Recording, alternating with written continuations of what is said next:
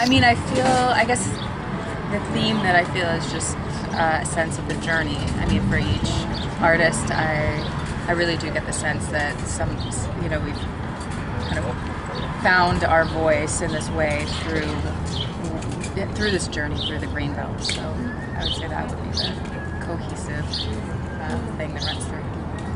Has your idea of the Greenbelt changed in any way since you began this journey?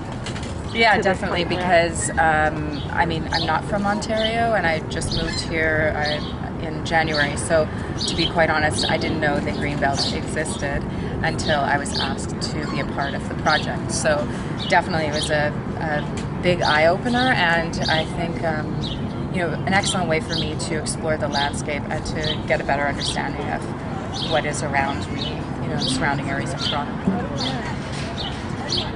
So you brought some guests tonight that you met along your journey. Yes. How does it feel to see them here tonight interacting with your work and seeing themselves, big? Right. Well, I think for me, when I first, because today was the first day I saw the work, that when I saw the scale of the work and it changes your relationship to the work from the process where I'm interacting with the individual and then walking through and seeing the final product.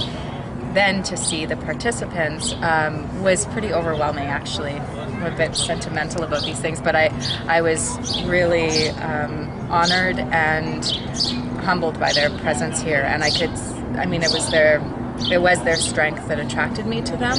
And when they were here, it was just sort of this really, I guess, amazing sense of completion for me for the project, that when a participant in the work can engage with it as a general public does, I feel really, I guess I feel quite honored about that. Well, you must feel so attached to each photograph too, because each photograph is a life, essentially, So how does it feel when you look at these photographs?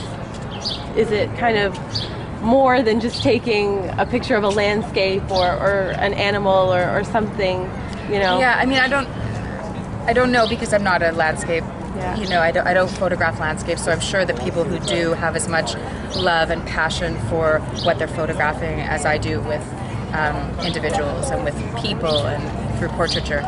I think that because I shoot with film and then I work through, my process is to scan the images and then meticulously dust each file so that they're digitally output.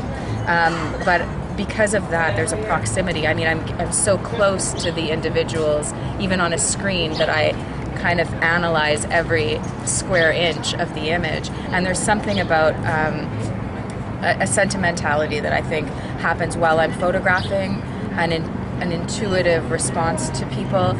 And then when I'm scanning the work and I'm working on it, digitally, there's another sense of connection to the individuals. And then when they're finally up there, I think it's almost, I won't equate it to birth because I've never done it, but it feels like there's something separate that exists, and it's maybe a bit more distant for me at this stage. But I think, again, having those participants here brought that back. So it was really nice. Very nice. Now, you're standing in front of George here. Is there any significance,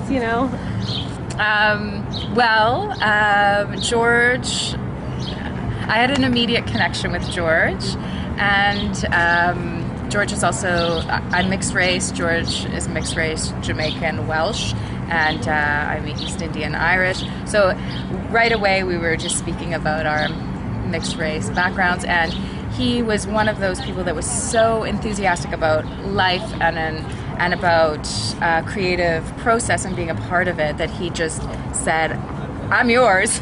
You have free reign, and I'm willing to work with you. And I think because of that willingness and that immediate trust that we sort of forged together, that I think that it allowed for more experimentation. And I'm actually kind of surprised with the work that he sort of came out. I'm really happy that the image sort of feels like there's a vulnerability to this man, and And I guess that is what trust is. When we had this, it's making yourself vulnerable. And so I guess I was really happy to see this, this come through.